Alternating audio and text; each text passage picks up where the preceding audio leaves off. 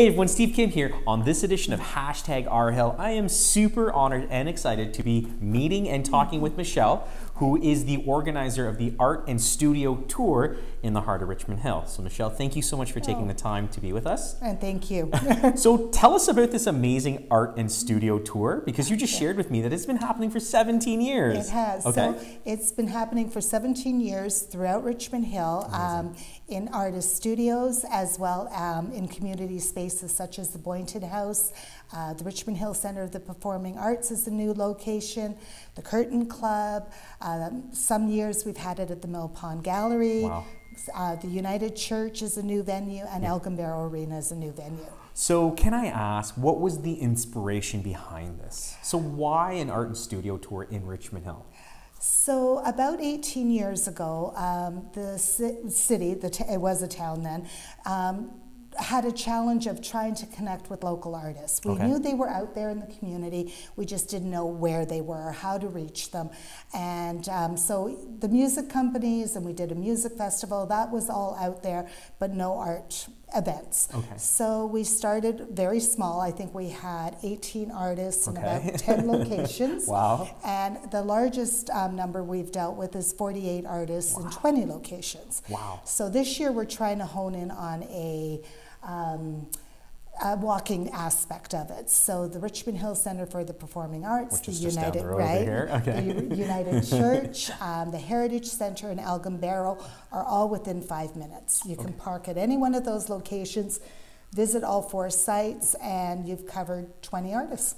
And the burning question, how much does it cost? It is free. And everyone loves free. Right. Amazing. And it's once a year, so it's the best opportunity to especially visit artists in their own homes and studios, because several artists only open their home once a year for this event. And then you can actually see where the artist works and creates. Amazing. Last question, Michelle. How did you get involved with this? Well, I work for the city of Richmond Hill, and this was one of the initiatives that we wanted to start and develop. So I've been working on this for 18 years.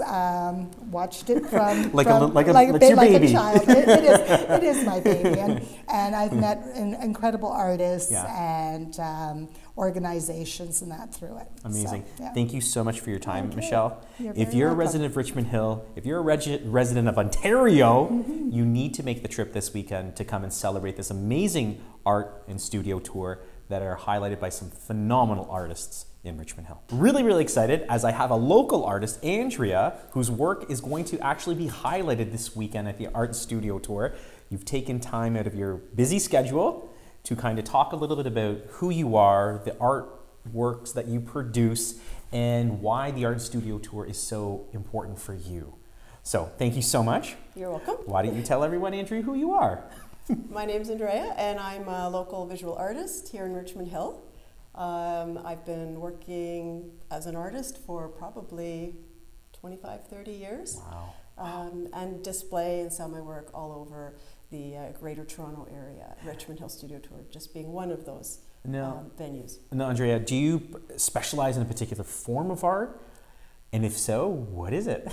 So there are 2 things that I work on.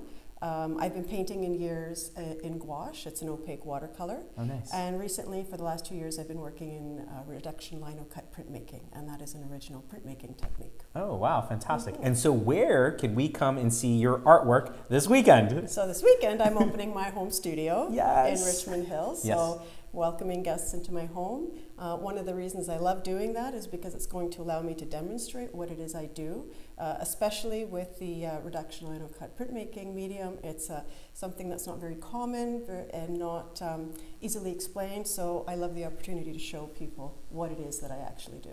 And are you okay to share the address so people know where to come? Absolutely. I'm site number 14. Site number 14. In the catalog. Awesome. And that's at 141 Castle Rock Drive, unit number 9 in Richmond Hill. Beautiful. Thank you so much. And what a phenomenal opportunity it would be for you to come and actually speak with the local artist and kind of be able to pick her brain, which I think is truly amazing. So thank you so much. And we look forward to seeing your incredible works of art this weekend. Thank you. Have Have a great day, Richmond Hill. As always, be great, be kind. Take care.